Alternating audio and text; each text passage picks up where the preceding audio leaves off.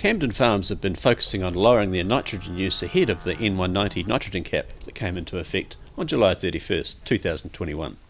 The farm was one of the early dairy conversions in the area. Converted from dryland sheep in 1994, it's a System 3 dairy farm with 4 full-time staff. Welcome to Camden Dairy Farms. This is 222 hectares, 214 hectare effective dairy farm.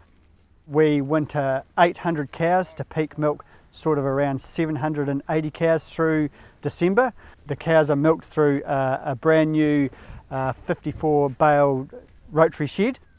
The soil type is a stony silt loam, but over the course of the last 25 years the organic matter has developed and the soils now have a good water holding capacity. The protection of soil is high on Terry's checklist. One of its biggest limiting factors is its soil types. It has to be managed carefully so we're not intensifying areas at wrong times of the year. When cows are coming back, we've already allocated them paddocks the season before. We've made sure that those paddocks weren't grazed in the last rotation of grazing, so they come back with high covers so we can feed these cows really well and keep them settled and not run the risk of doing any damage to the pasture. They aim to produce 18 tonnes of dry matter, topping up with 500 kgs of grass silage in the shoulder periods. This year they've managed to keep it down to 372 kilos a hectare. The way they use nitrogen fertiliser hasn't changed, just the amount. We've always been believers in measure, monitor, manage. You've got to do each of those things to one follows on from the other. Camden farms have changed to whole farm soil testing, following advice from their Ravensdown senior agri-manager, Sonia Perkin, who has worked with the group for 11 years. While they took a bit of convincing initially, the collective benefits gained from whole farm soil testing now means they wouldn't do it any other way. We were worried that it was going to cost us more to do that, but the reality is it probably saves us money because we're not putting on phosphate fertilisers on paddocks that already have Olsen P levels. We're not chasing pH because we think it needs it. We actually know that it does or it doesn't, so we can apply accurately and in the right time. Sonia says whole farm soil testing has been huge for Camden farms. I really could see the need for it on these farms because otherwise you're just making huge assumptions off about 6 soil tests on a dairy farm. So once we got into that, it took 3 years for me to convince them, and then once they got going they have not stopped. And this farm here was already pretty close to optimal when we did the whole thing, but some of the newer farms we've had quite a bit to work to do there.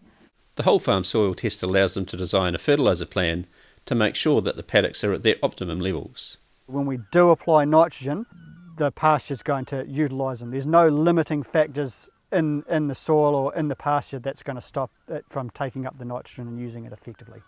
They've dropped some of their total nitrogen from 230 kilograms of nitrogen a hectare back to 174 and have tweaked some of their grazing strategies. We've still grown the same amount of pasture as we have in the past. Dare I say it has been a reasonably easy transition for us because we weren't big users before, so bringing it back was relatively easy to do. I guess the hardest bit was having confidence that we were still going to produce the pasture, which we've proven to do. They do 1 nitrogen application a month and have a policy of not following cows on to ensure the round lengths are at least a month long. They set a nitrogen limit for the farm managers to apply each month, allowing them to follow their plans for the individual operations. They use other products too, like coated urea. Then we'll use something like Protect. Through January and February, in those hot periods, if we think there's going to be a challenge and we're not going to be able to water the fertiliser on as quickly as we'd like, or the nitrogen on as quickly as we like, we can put it on the ground. It's not going to volatilise. We're going to be able to get water on and it's going to go into the soil where the plant can actually use it.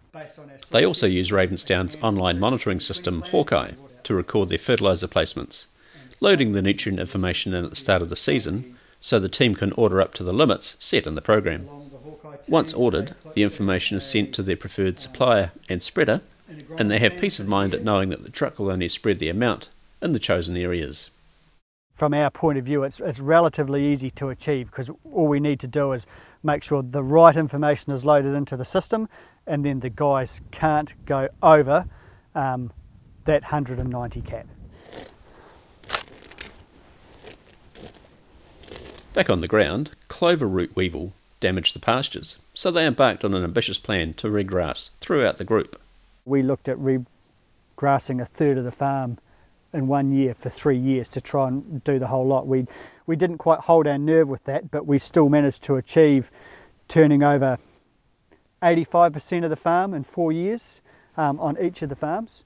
And our target was to put in new, better growing varieties of ryegrass along with good, strong white clovers. They work closely with drilling contractors, using a machine that drills the ryegrass and broadcasts clover seed behind.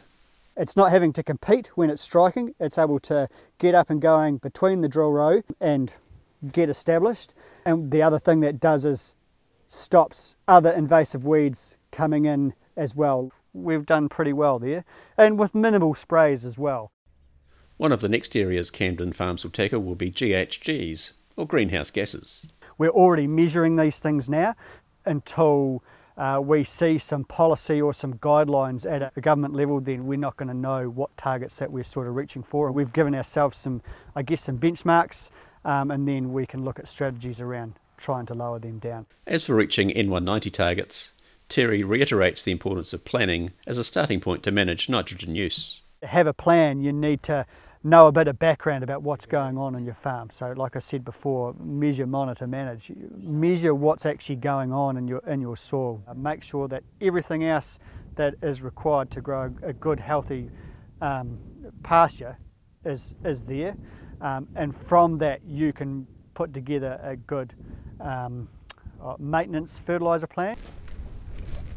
Because at the end of the day what we're trying to do is match feed, supply and demand. So if you can get that through good strategies around grazing and nitrogen application, then you're going to win.